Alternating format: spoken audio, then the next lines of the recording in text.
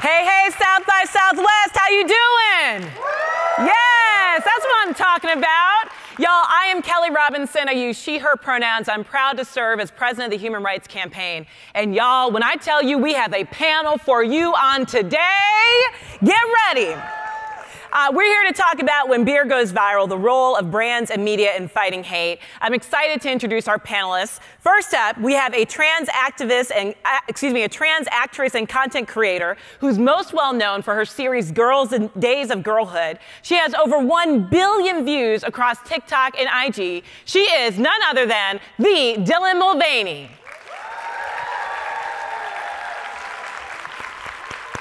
Yes. Welcome, welcome. We are also joined today by the CEO and founder of Walton Isaacson. He is a 2023 Advertising Hall of Fame inductee. Give it up for Aaron Walton.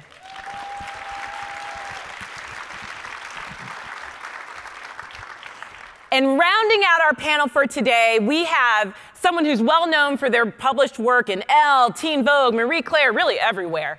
They run the LGBTQ+ section at NBC News Digital with a focus on the trans community. Give it up for Joe Yerkeba.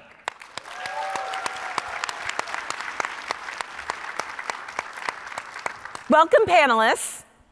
Hey. So y'all, I'm excited to dig into this conversation. Of course, my day job is as president of the Human Rights Campaign, but every day I walk around this world as a Black, queer woman, all right?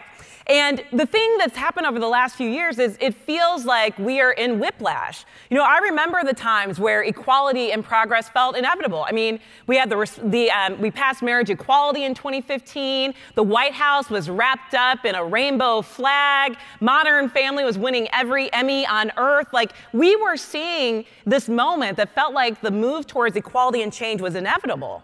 But lately, especially in the last few years, especially for my queer and trans folks, it's felt like a regression. You know, we're back to being pushed and forced in the closet in a world that feels like we should be more out and allied than ever before. You know, I know that the Human Rights Campaign, we declared a national state of emergency for the first time ever last year in response to this horrific uptick of anti-LGBTQ+ legislation.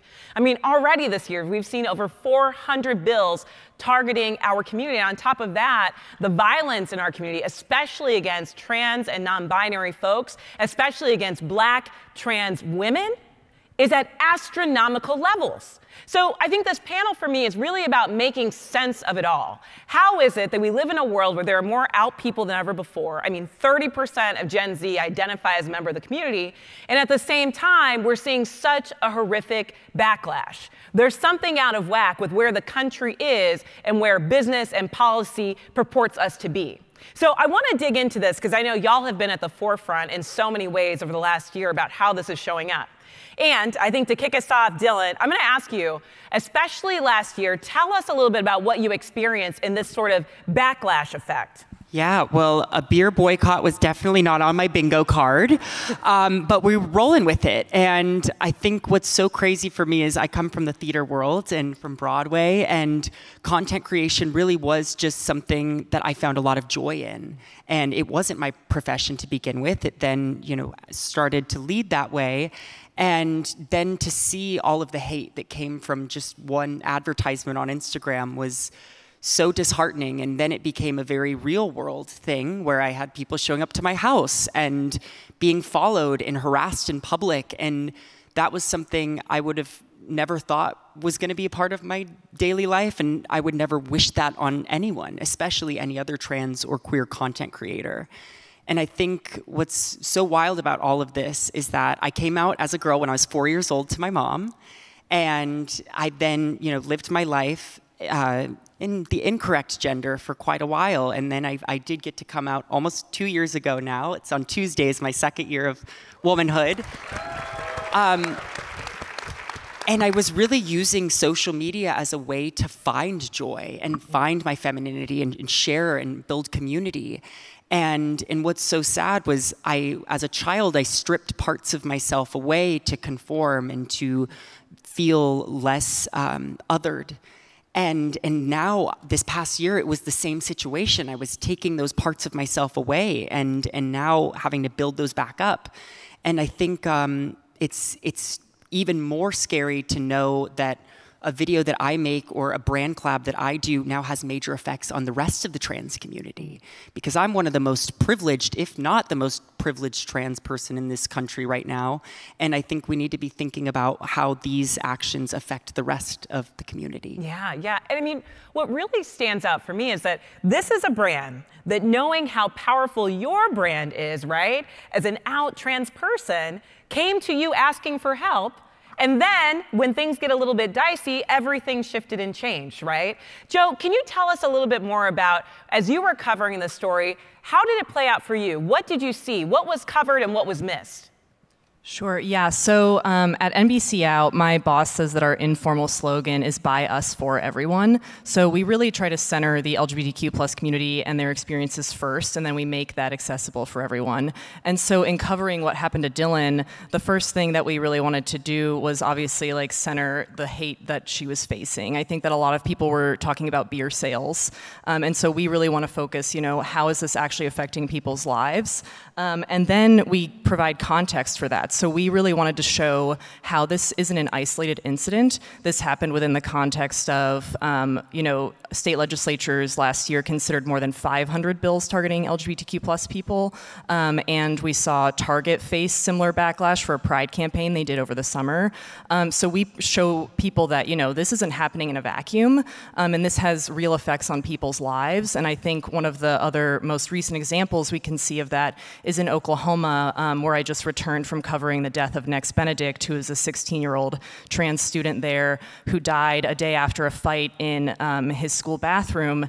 And his friends told me while I was there that regardless of what his cause of death was, because we don't have that information officially, they believe that, you know, what created a hostile school climate was the language coming from state officials. So Oklahoma has a bathroom bill that bans trans students from using the bathrooms of their gender identity. So they think that, you know, that's really what contributed to Nex's death in the end. And so that's how we cover this, is we try to center the experiences of LGBTQ plus people first and how it affects their lives. Thank you for that. Erin, I kind of want to go to you here. From your perspective, you work in the marketing world.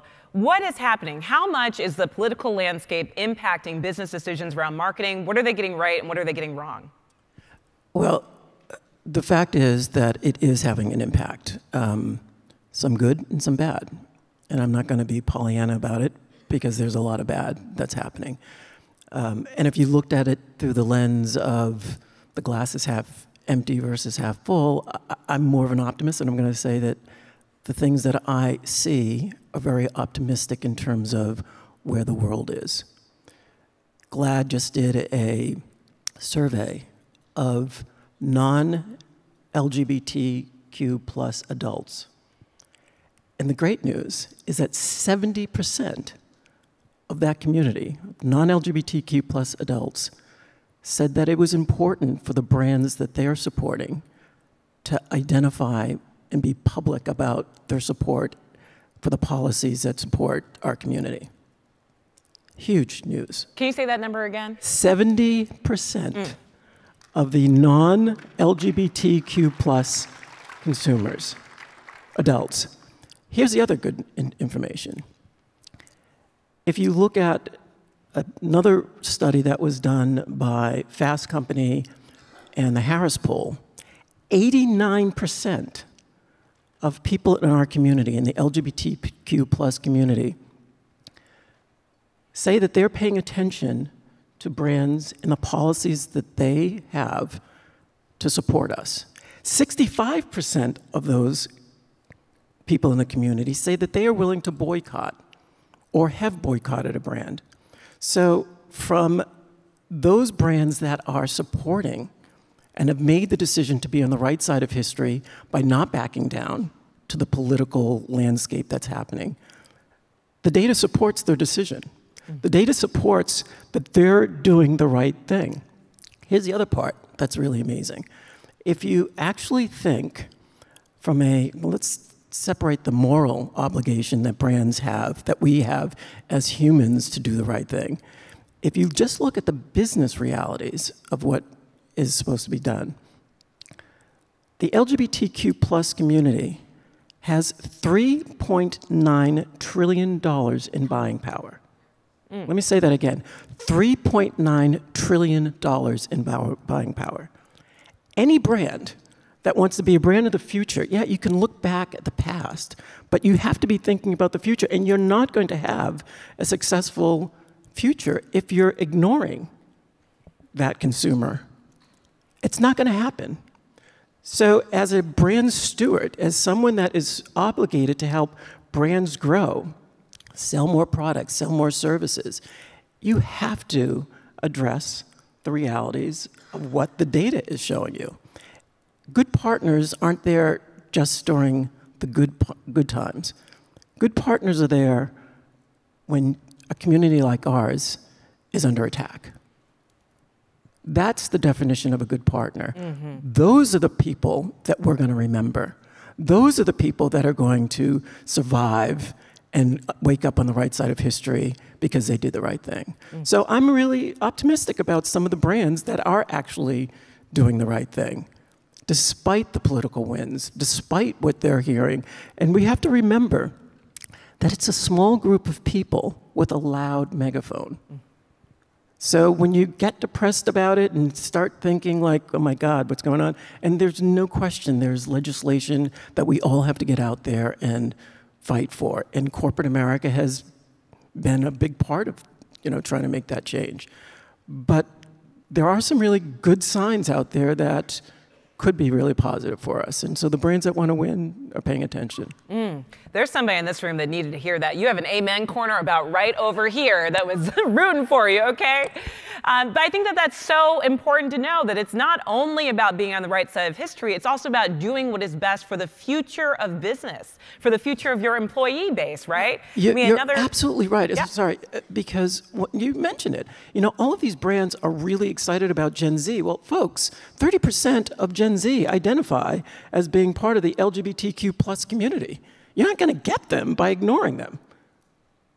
It's not going to happen. If you want their love, if you want their loyalty, and you should, then you better do the right thing and pay attention to who they are and meet them where they are. Don't expect them to come to you. Yes. Well, Reverend Dr. Aaron Walton, let me ask you another question while we're at it. What does the roadmap look like? Like, what are some examples of companies that have done this and gotten it right and reaped some of the benefits? Listen, there are a lot of companies. If, in fact, you're going to be a partner, it is an ongoing journey to be a partner in the LGBTQ plus community. And that doesn't mean just stepping up during June and Pride months. I tell folks I am black and gay 365 days a year. I am not just black in February during Black History Month, nor am I just gay in June during Pride Month. So if you want my loyalty, if you want my relationship as an advocate for your brand, you have to be talking to me 365 days a year. We have an opportunity, brands have an opportunity. Part of what we have to do is close the ally gap. Some brands have done a great job of that. That's the gap that exists between a brand or a company's intent to do the right thing and their ability to actually do the right thing when the heat is on. Levi's is doing the right thing. They've done an excellent job. North Face has done the right thing because they haven't been to the political hate. They haven't been to the political winds that we know are going to blow away, but are having an impact right now. So there are things that they can do. And they have to start thinking about it, not just in terms of the consumer-facing opportunities, but also about the B2B, the internal impact, right? We want people to want to stay in our companies. We want them to support us as employees. Well, part of that means that we don't veer away from those values that we talk about so frequently. Those values that we put in our advertising, those values that we put in the policies that we share with the people in our organizations, they shouldn't change. Values are values. That's who we are. That's what we should stand for. If we want to keep the retention rate, which, by the way, costs money when people leave, they're leaving because they don't feel valued and appreciated, then we are gonna lose. So I do think that there's opportunities for these brands to continue to lean into the corporate values that they espouse, and they'll win. Yeah, and I think a really important point that you make is that sometimes the media coverage is of the things that go wrong in these campaigns, but there are far more examples of when businesses are standing up and standing with the LGBTQ plus community that they actually reap the benefits. I mean, the same attacks that were launched against this beer provider, right, were also things that were shot at Nike. But when Nike refused to cede ground and stood up against the bullies, the attacks dissipated. The same thing happened with North Face. And Levi's is a great example, right, where they've been doing year-round inclusive LGBTQ plus work. In fact, just last year, they introduced a new gender-neutral line of apparel, right? And they're reaping the benefits of it. So I guess my question is, you know, it's March already. We know a lot of businesses and companies are thinking about Pride Month. Maybe they already got their Pride Month plans in place. Dylan, I want to ask you, as folks are thinking about coming back into the community and in doing what they can to support all of the progress and momentum that we need to get back on our side, how can they be thinking about engaging with content creators in a better way than what we saw last year? Oh, totally. I think communication is so key. And with what happened to me last year, unfortunately, you know, certain brands kind of didn't even continue speaking with me. And I think I could have been so integral to the solutions, but they continued because I think of it kind of like as like a parent, where if a parent doesn't put a stop to something, then the bullying can continue. And I think that's sometimes these brands need to step up and kind of put these people just to let them know this isn't okay, and then everything's okay. And I think more than ever for any queer or trans talent, we need to be communicating with actual humans behind these campaigns. A lot of the times when a brand puts together a campaign, there's no trans or queer person even on that team shaping this content or this brief. And so much of what I want to do going forward is really creating relationships and having conversations, which I know in the brand space can be difficult because things move so fast. But I think that extra step of really getting to know a talent and what they want to put out into the world and what their hopes are for this campaign can make everything a lot smoother. And if things do go wrong, that communication is already in place. So there's that level of trust that needs to happen. And I never thought that writing into a legal contract, it would need to say, like, in the case of a boycott, this, and this will happen. But that's where we're at right now. Dylan said something that's really important. I hope people really take this in. You know, companies have to stop rewarding the wrong behavior. What ends up happening when you give in to that fear, and when you start to prioritize the negative hate versus the love and the community, you ultimately will lose. It's not just the community you lose, you'll also lose the allies. You know, my mom, my cousins, my uncles, my sisters are all watching how we're treated. Well, and I did have an idea how to fix last year's situation. I thought, I come from a comedy background. I did stand up. I think humor can be very healing, and I think it can appeal to both sides. And I thought, how fun if we had done like some sort of Western commercial where it was like a cowboy at the end of the bar and then maybe a trans person on the other, and there's like one beer in the center, and it's like, just because we could have a laugh and to show that, like, as much as these are all very real world things, there's also some sort of compassion in the fact that we all like beer, or we all like this skincare brand or this makeup company, and it doesn't have to be separate. And unfortunately, they didn't reach out, so we couldn't talk about some of those things. But I do really hope to find the goodness going forward in this. And I think Pride last year was so bleak because I talked to a lot of other trans and queer content creators who had their jobs pulled from them. It was sort of this trickle-down effect. And so much of what we'd heard in the past years was exactly what Erin was saying, like, we want to see it 365 days a year. But they even took away Pride Month from a lot of us creators. And that was when we were actually making money, and a lot of people were paying their bills for many months afterwards, and then they didn't have that. So at least give us that, at the very minimum. And I also think let us, as the community, appoint you an ally and not just a company calling yourself an ally. I think that's something to be earned. And also, this goes beyond just this relationship between the creator and the brand, but I'm now interested to know what kind of benefits you have for your trans employees. Is there gender affirming care being offered? There's so many other employees to think about, and when I go to partner with the brand, I want to think of myself as an employee, and I want to be seen the same way. This needs to be a bigger relationship. Yeah, and there's so much there, right? Like, I feel like there's this narrative out there that, companies are wholeheartedly rolling back all of their efforts here. And really, the story is a lot more complicated than that. We at the Human Rights Campaign, we do a program called the Corporate Equality Index, and it is the benchmarking tool in the nation for measuring internal policies related to the LGBTQ community and LGBT inclusion. And we actually saw record levels of participation in that tool, more than we have in the last 20 years that we've done it. And at the same time, you are seeing a pulling back in the public space of advocating for our issue.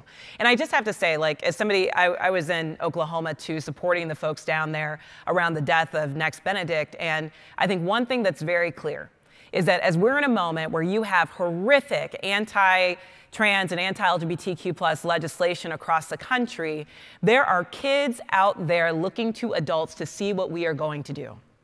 And not being visible, not being out loud about our allyship is simply not an option.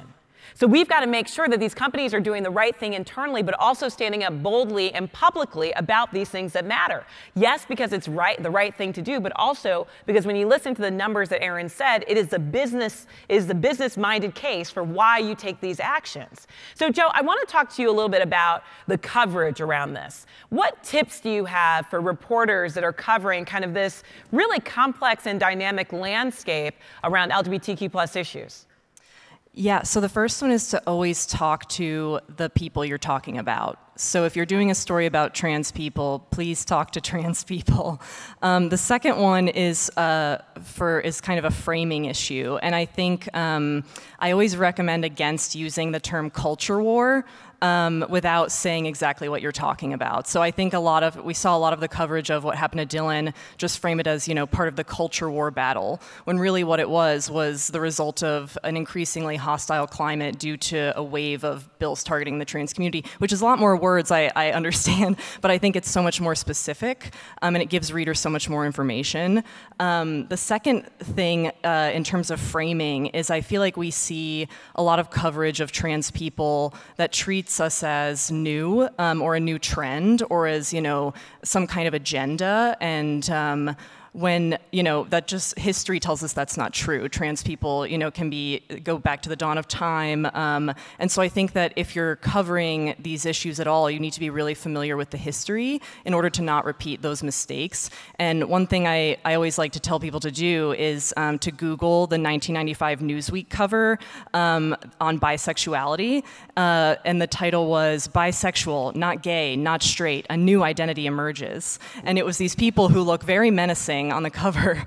And I think it's just an example of kind of how the LGBTQ+ community has been covered throughout history as like something new and sensational, when in reality that's just not what's happening. We've always been here, it's just that now we're becoming more visible. And I kind of want to go to you, Dylan, to talk more about your project Days in Girlhood. And I can't really call it a project. You told me about how you kind of stumbled into it. A happy accident. I truly thought coming out videos could be a little cringe.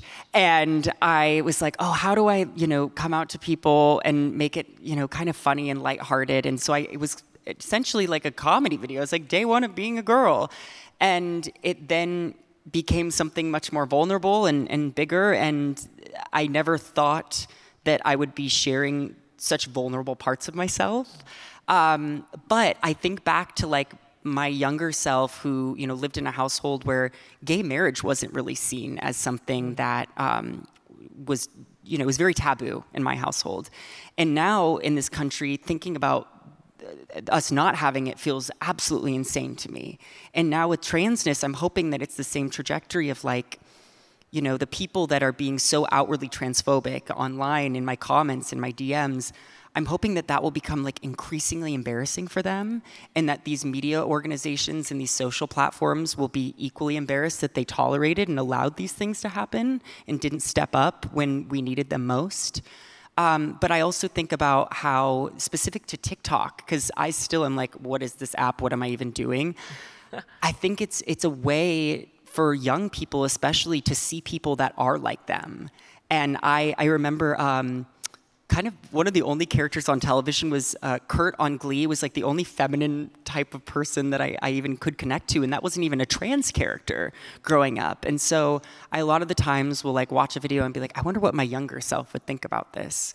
And that's why it is so powerful and why we need to be seeing, as much as it's important to see it online, I think in advertisement it becomes even more real. And in scripted, it's easier because it doesn't feel so in your face that you can almost take it in with a little bit more distance because it's a character. And that's why it needs to be a full sort of 360 approach to having trans and queer people in the media. I love that. I feel like so much of what we're experiencing now is a challenge of visibility, right, in so many ways. And Joe, I love what you were saying, because I think what it does is it puts us, what was it, 1996 cover? 1995, yeah. 1995, oh, before Y2K, so things were easy then. But it puts us in the context of how history has evolved over time. Because I'm reminded that, to your point, Dylan, 25 years ago, they were actually debating the Defense of Marriage Act in the halls of Congress, right? Trying to officially ban the right to same-sex marriage. And now the Respect for Marriage Act is the law of the land. But what we know changed definitively in that time period was the visibility. Back 25 years ago, only 30% of Americans believed that they knew someone who was lesbian, gay, or bisexual. And that number got to around 70% where it stands today, and laws and policy changed in suit. Right now, with the trans community, we are really in a place where about 30% of the country believes they know someone who's trans or non-binary. That presents a huge gap in understanding that I think that there are some extremists that are coming in with fear in a place where we should have curiosity and kindness and empathy. So I'm curious to anyone on the panel, what can we learn about where we've been that might help us to indicate where we need to go, both in business, communications and media and society, and to getting towards this sort of watershed moments of change? You know, it's funny because there's so many things floating through my head when you were talking about that. I remember having a conversation with a client one time, and they were talking about how it was critical for them to get millennials and how important that was. And we were talking about doing some segmented work against millennials, and we were talking about doing LGBT work, we were talking about doing Black and Hispanic work, and the client said, oh, no. You know, millennials are colorblind. And I paused and I said, So, first of all, when is being blind a good thing? Actually, millennials aren't colorblind, they're color confident, they're color courageous. They see color, they understand it, they celebrate it in a way that is important for them. So if you want them, you have to lean into it. Old ways of thinking was that, no, we're just going to treat everyone the same. We should be celebrating the trans community. We should be celebrating the Hispanic. Like, all of those communities have rich histories and contributions to not just culture, but to business. There's a German philosopher from the early 19th century. His name was Hegel. And he came up with something called the dialectic method as a way to explain how innovation and change happens. And his philosophy was basically every idea has an equal and opposite idea. And when the two ideas collide, they create a new one that consists of the best of the two. I look at DE&IB, I look at how we are working together in different consumer segments as an opportunity to bring these cultural experts together to create something even bigger. There are things that I will learn from Dylan and her experience as a white trans woman that I would never experience as a Black gay man. And I'm not going to experience it the same, but my God, I'm learning something new, and that's where innovation happens, right? That's when the big ideas come out. I've never had a client say, I don't want more innovation. I've only had them say, I want more. I want less innovation. They've only said they wanted more. So that's kind of where things are moving, I think. And that's where the smart people are tapping into. Anything to add? I mean, in terms of looking at where we've been, I always think about coverage of the AIDS epidemic and sort of how horrific it was and stigmatizing it was of the community, and really how it repeated a lot of misinformation at the time. And so I think that I tell journalists, and I try to do this myself, is to not repeat misinformation without saying what the facts really are. So, for example, you know, when I'm covering gender-affirming care and efforts to restrict gender-affirming care across the country for minors, if a sponsor of one of those bills says, I want to do this because I want to prevent children from getting surgeries, I don't just quote him and not say, you know, the truth, which is that in most states where these bills are being considered, surgeries are hard to get even for adults, let alone for minors, and they're not provided to minors in any form in that state.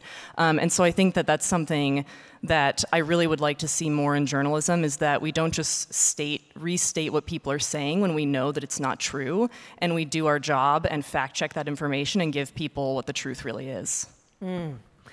Dylan, can you tell me a little bit, so I mean, I think part of what this equation looks like to get to the other side of the attacks that we're seeing, as Aaron said, like, this isn't about where the majority of the country is, where the majority of people are. This is some extremism that has bubbled up in response to so much of the progress that we've made. But part of the way I think that we bridge this gap is to create spaces where people like you and people that are watching you and people that are watching them watch you feel more comfortable being out and being fully who they are. What can you say to those people who are really wrestling with, right, the climate that we're in, but also the need to create an environment that's safer for others that are looking to them as role models? Absolutely. Well, I think about my own personal sort of like chosen family that I've built, and a lot of those people were the ones that immediately when I came out, there was no hesitation. It was, I see you as a woman, I honor that in you, let me help you out, let me teach you something. And I think it's finding those people, and then especially if you haven't come out yet, I think it's making sure that you feel 100% ready, 100% safe. There are even things that I've shared online that I've looked back on and said, ooh, maybe wasn't so ready to talk about that. And I think it's also finding, you know, people to follow, finding, you know, television programs to watch. Like I talked about Glee. So much of what I grew up watching was like trans people facing violence on Law and Order or as sex workers. And now I want to see trans joy. Yes. You know, I want to see a rom-com starring a trans person. And yet we need that trans joy in marketing as well. And I would say my identity is maybe like 5% of who I am as a person. And so there are so many other pieces of a creator or a talent to capitalize on. And I think that joy, that trans joy, is inadvertent, whether we're speaking on it or not. And I think there's actually something really beautiful about working with someone diverse and just letting them do their thing and not having to capitalize on that. I remember last year I was doing like a food delivery ad, and I sent in a really funny script, and they were like, could you talk a little bit about how hard your childhood was? I was like, oh shit, okay, well, you know, I guess, you know, if I should be so lucky that I have this gig, but no, they should be so lucky. And I want every trans and queer creator to feel the same way, that they can, you know, show the other parts of themselves. And a lot of that has to do with hiring people behind the scenes that can come in and create ideas and help lead campaigns, but then also talking to the creator, like I talked about before. Yes, I love that. It's the joy for me. And was that like a Beyonce-style soft drop? Is there a rom-com coming out soon? Okay, we're working on some things. Oh, yeah, okay. But I will also say that, like, right now, it's extremely difficult to get queer and trans people platformed. And so if anyone in this room is in a place to make those things happen, please do, or speak up for us in rooms that we don't exist in. Because I hear a lot from, now I'm starting to do these sort of corporate talks or going in and meeting with the company where, you know, the young corporate girlies like have our backs, but then as it, you know, goes up the chain of command, things get lost and people get scared. And so when you are somewhere to say something, please do. So we're going to have plenty of time for audience questions in just a second, but I just want to give you all a chance, like, what's giving you, in the midst of everything that we're seeing out there, in the midst of everything that we're fighting against, what's giving you hope and what's possible in the future? Uh-oh, there's a little delay on that one. I'll tell you what's giving me hope. I mentioned it earlier, the data is giving me hope. Yeah. The fact that the reality of what people really feel, not necessarily what we hear all the time, but what they feel is on our side. And ultimately, it's our job as members of the community. By the way, it's everyone's job, not just members of the community. It's the allies as well, to make sure that we are echoing that as loud and as often and as visible as we can.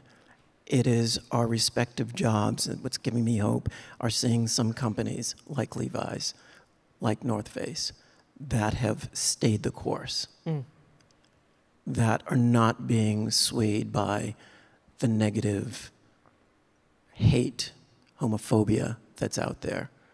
And I think we're going to get through this, but we're only going to get through it if we pull together. We're only going to get through it if we're aligned. By the way, just sort of, being completely honest, I'm on the HRC board, so I'm very happy to be, We're very happy to be here. But there are organizations like HRC that are out there doing the fight, that are trying to make sure that people understand what is at risk and what is an opportunity.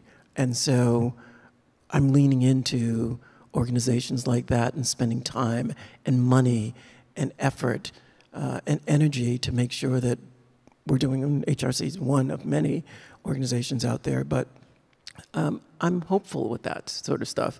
It can be very depressing just spending all your time thinking about what isn't happening. I gotta think about what we can make happen and kind of pivot to that.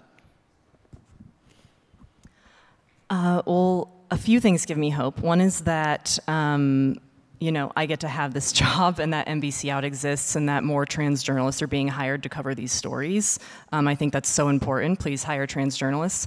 And then the second thing is just how far we've come. I always go back to this story I did. I interviewed this couple who collectively spent more than 100 years in the closet. And they told me, one of them, his job in the Navy was to discharge soldiers who were gay. And they told me about the first time they ever went to a pride parade together and held hands publicly, and sort of how they see young queer people take that for granted. And I think about that all the time, and it really gives me hope for where we could go in the future. I think the Gen Z, I'm on the cusp, so I sometimes feel like my millennial humor is a little cringe, but my, slightly younger counterparts are so epic and driven, and, I see these comments or, they say mother, and at first I was like, oh my God, I'm not that old.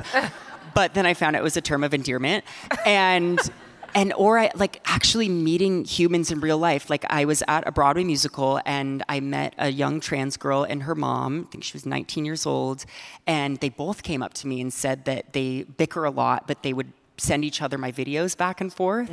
And she, talked about how she was getting her gender affirming surgery and her mom was so excited for her. And that gave me hope. And also, I think, getting back to only 30% of, people might know a trans or non-binary person, or at least they think that's the case.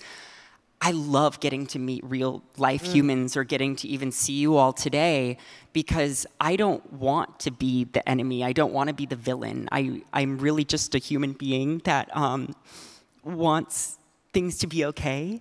And I was sitting next to an older man at a sort of like a gala a few weeks ago, a dinner. And I could tell he was a little conservative. And he initially, when I sat down, he goes, "Oh, it's the trans beer girl." And I was like, oh God, what's about to happen? And then we started talking, and he reminded me actually a lot of my own dad.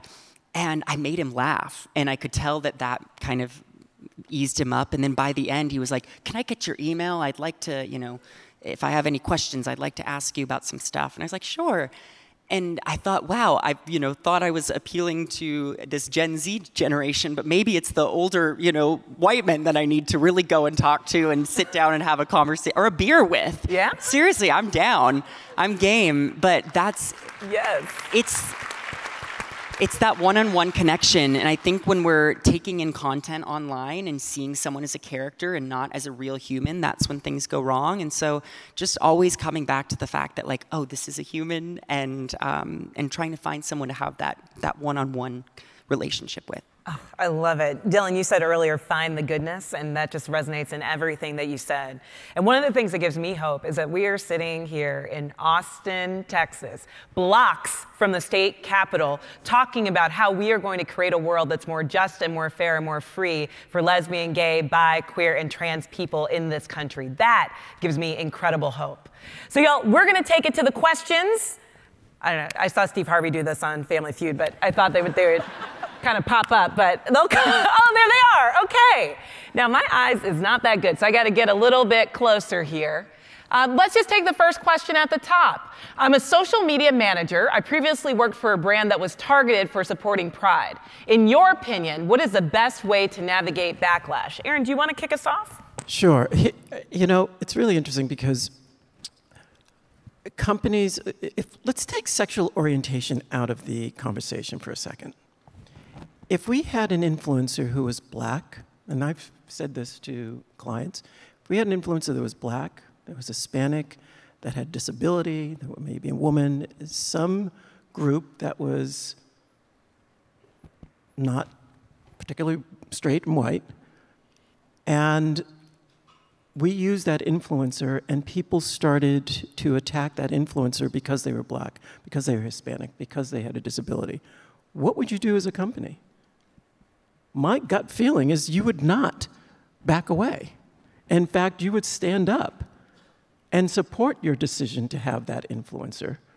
So sexual orientation should not play a role in that. It does, but it should not. And so when I try to humanize it with clients, and again, to the person who asked that question, I go in and I bring the data. These corporations understand data, they follow data. It is something that is critical for their decision making. So I put it in front of them very clearly and make the business case on why they need to stay the course. And most people, reasonable people, smart people have made that decision. The reality, folks, is that for a lot of CMOs, the challenge is that their lifespan as a CMO is 2.5 to 3 years. Mm-hmm. So they're very nervous about making a decision that may be considered controversial. But when you provide them with the data and provide them with the information that allows them to see clearly why staying the course is the right thing, most of the smart CMOs will stay the course. And I want to add, that was so brilliantly said, but play the long game, because there are so, these things are happening quick, and these boycotts can last a day, a week. But if you really look at the bigger picture and how, like we said, Gen Z is so inherently queer and accepting and moving in that direction, that's who eventually your consumer is going to be. And they will always remember what was said or what wasn't said when these things go down. And I think that's something to think about. That's kind of related to another question on here for you, Dylan, this idea that these consumers will always remember what happened. Is there anything else that it really means when businesses and brands don't stand up for who they partner with, the things that your followers have taken away from the actions of that beer brand? Absolutely. I think when a brand hires diverse talent, but specifically content creators, we don't have some of the same resources that big talent might have, or safety measures in place. And so when something like what happened last year to me happened, I didn't know about cybersecurity. I didn't have protections. I didn't have somewhere to go. And so when you are there's a responsibility that needs to be taken by the brand, even before an advertisement goes out, that there will be protection and that there will be support, because otherwise it's putting a lot of potentially marginalized groups and creators in a really sticky situation. Joe, the next question is for you. How are you able to effectively cover when brands receive backlash on LGBTQ+ initiatives without amplifying the hateful messages and misinformation as a part of those attacks? Well, we call it exactly what it is, hateful messages and misinformation. So I think that that's another place where I think that people brush over with the term culture war, is rather than calling something out for what it is, they try to just use this broad term. So whenever I report on these issues, I always say, exactly what's being said, and then pointing out when it's misinformation. And to use the example of gender-affirming care again, the sponsors of that legislation often call it chemical castration, and I've seen too many media outlets just repeat that language and not say that that's inflammatory and misleading language that doesn't accurately describe gender-affirming care. If you're quoting someone saying that, you need to do said Senator so-and-so using inflammatory and inaccurate language to describe gender-affirming care, and so I think that people just need to be, really explicit and spell it out for the reader. What is this person saying? Why are they framing it that way? And is that accurate? Rather than just stating it without giving people the facts. You all have kind of touched on this a little bit, but what long-term strategies can companies and media outlets implement to create a more inclusive environment that celebrates diversity and minimizes the impact of some of these hate-filled campaigns? Well, the first thing that they have to do is start hiring people who are part of the community. And by the way, that's not just at the, at the corporate level. We need to see them on boards, right? We need to see members of our community sitting on corporate boards where some of the policies are made. We need to see them in the C-suite. We need to see them throughout an organization. Because that's where some of the decisions are made. We need to start seeing these corporations starting to spend resources, dedicating resources to better understand the community, to get the real information about it.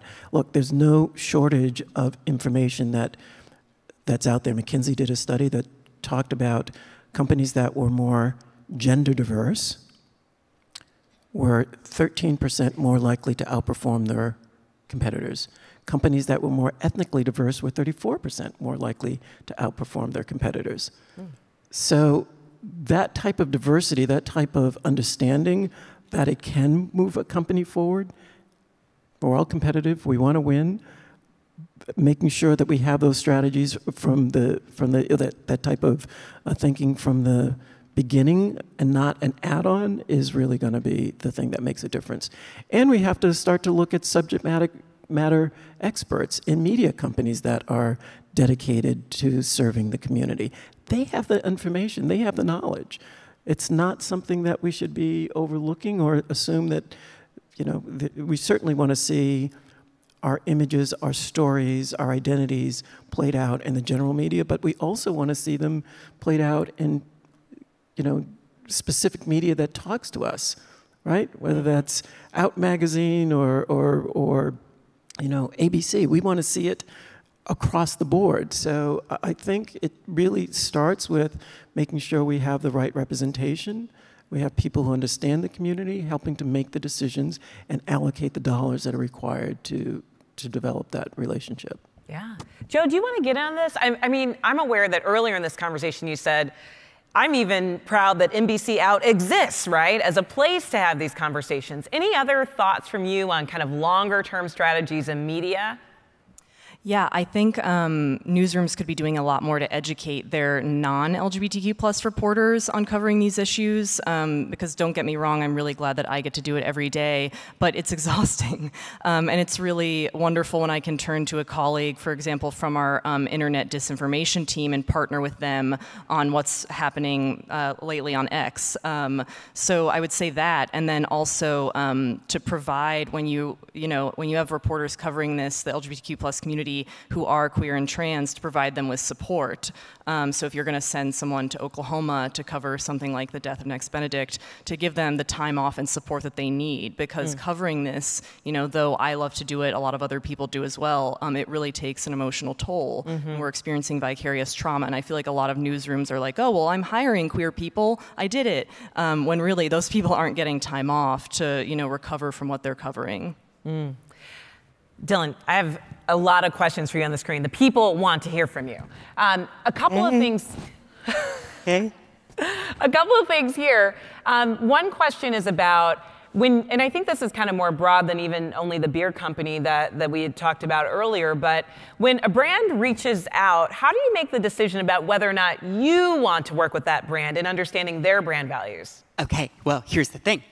So I've always been a beer drinker, and I actually would show just organically on my Instagram stories. I'd tag, if I was having a beer, I would tag a beer company because I wanted to work with a beer company. And then, funny enough, I had multiple offers from different organizations and alcohol companies, and I think that having a team also for any talent out there that's queer or trans, making sure that your team is also knowledgeable about what a company's values are, because if things are coming in so fast and you're having to make decisions, and having someone to kind of do that research, and that's why I would love to see more trans and queer people on the agency side and on management and in Hollywood. But I think now I really was able to take a step back in these next partnerships. I want to know who I'm actually working with. I want to know the people behind that company, and so that there is that relationship. I want to know how their queer employees are being treated and what benefits they have in place, where their dollars are going. I want to know just that they have my back, because I think it's so easy to jump into bed with someone, and now I'm learning that there's a lot of questions to ask first. This is going to sound self-serving, but the reality is that's one of the things that the Equality Index does really well, right? We're out there looking at the policies and the advertising and the marketing that these brands are doing. And so I used to, before it was online, when HRC first came out, they had a little book that ranked them. And I used to carry that book all the time. I would know which gas stations I could use. I would know which, brands I was supposed to. So that's one of the things that I think is really valuable about what we do, and could be helpful to, yes, folks like you. Thank you. We did the HRC Trans Content Creator Summit in August, and what was so fascinating was most of us didn't know about the index and how we could actually use it and see and track these companies that we're working with, and how our teams can use that number as well. And honestly, HRC was one of the first organizations to reach out to me when this all went down, and really helped me navigate. So I want to say thank you. And being able to use that index, and I think on the brand side, seeing what other people's numbers are and where you all fit into this too. Love it, and thank you both. There are so many tools out there that are available to folks. I think, if you go to hrc.org, it's not Hard Rock Cafe, it's Human Rights Campaign, hrc.org, you can find out more about the Equality Index. And we partnered with Dylan to create an influencers guide for folks that are, especially as we're getting into Pride season, we're getting into event season. If you're looking for tools for influencers on how to kind of lift up these issues, there's a QR code over there that we definitely hope folks check out. But there is just such a bevy of resources for folks now that people might not be aware of, to help them to navigate so much of what's ahead and what we're experiencing today. So I think we have time for one more question from the audience. I'm going to go to the last one on the screen here. Beyond statements of support, how can companies translate allyship to the LGBTQ+ community into concrete actions that actually make a difference? Well, one thing is to make sure that they are not donating to organizations, politicians who are not supporting the community. So it's very easy to find out, to hold these companies accountable. You can find out where they're donating their money. And that is one way to make sure that they are living up to the values that they say they're supposed to be living up to. And consumers have way more power than they've ever had in terms of being able to do the research, being able to be their own detectives and understanding what companies say they're doing versus what they're not doing, how they're treating employees, how they're not, doing the things that are there to actually help the community advance itself. So there are any number of ways to do it, but I think the most important thing is just making sure that they're not donating and doing things that are against our own best interest. Absolutely. We talk a lot about companies putting their money where their mouths are. We have to do the same. So last question to all of you. If there's one thing that folks take away from this panel today, what do you want it to be? Maybe we'll start at Joe and work our way back. If you're reporting about LGBTQ people, talk to LGBTQ people. I would say we're stronger than we're perceived. Understand that the numbers and the support is there. We just have to be much more vocal about it. We aren't the villains, and we like beer. And to the brands, think about July. I always think about what happens the month after Pride, and I think that's where allyship can really extend. Is what does it mean to take that talent that you are capitalizing on and then showcase them in a different kind of way and make sure that relationship extends just past something that is so visually allied and more so just integrated into your year. I love it. I love it. Y'all, I don't know if you're like me, but I've been writing down so many. Oprah gave me this word, quotables or tweetables on my little thing. I heard y'all say, you're not going to have a successful future without embracing this community and doing it today. I heard y'all saying, stop prioritizing and rewarding the wrong behavior from some of our companies and businesses. I heard y'all say that you've never had a client want less innovation, so why not embrace the diversity of our skill sets and our experiences?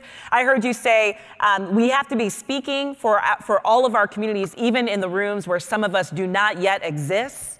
I heard y'all underscore that allyship is earned. It's not something that you're given.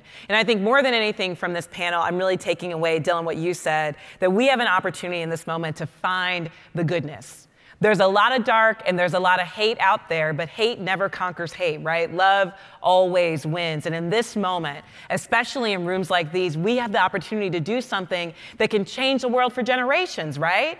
What do they say? The arc of history always bends towards justice, but it doesn't happen by accident. It happens because we get together in rooms like this and we pull it and we pressure it and we push it to do so. And I think right now we're standing in such a critical moment where the actions that we take today are going to have impact far from now. You know, coming up as an organizer, I spent a lot of time with my indigenous colleagues, and they would talk a lot about this 7-generation ideology, right? That everything we're experiencing today is a result of actions taken 3 generations ago. And everything that we do today will have an impact 3 generations from now. We are at the precipice of change in so many ways. I'm so honored to be on a panel with you all where we talk about just that. So can y'all give it up for our amazing panel today? Yes, give it up for all of them. And before you leave, I have 2 very important announcements. Anyone that wants to get a beer with Dylan and the rest of us, we're having a happy hour outside of room 15. So come on and join us there as we continue the conversation. And this is very special. This is very important. For the first time ever, this is a world premiere of a new song that's coming out from Dylan in 2 short days called Days of Girlhood, y'all. Yes. The song of the summer has arrived early. So in just a second, we are going to play this song. And Dylan said that she would be embarrassed if we all danced our asses off to it. So can you do me a favor and help to show this woman some embarrassment? Okay. Hold on, in just a second, we're going to play that song. We wanted to end this session with some joy. So again, thanks to the panelists, but most of all, thank you all for joining us today and continuing the work.